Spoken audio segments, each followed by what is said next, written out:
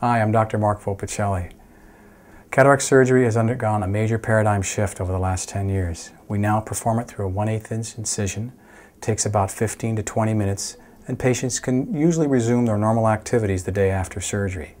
In the United States, we perform about 2.2 million cataracts per year, which is the most commonly performed surgery in the United States, followed by LASIK surgery at about 1.2 million.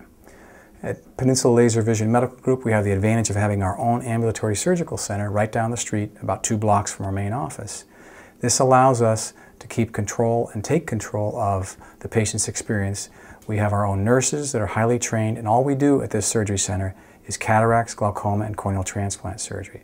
This allows us to have state-of-the-art equipment, state-of-the-art ultrasound, and medications involved with cataract surgery.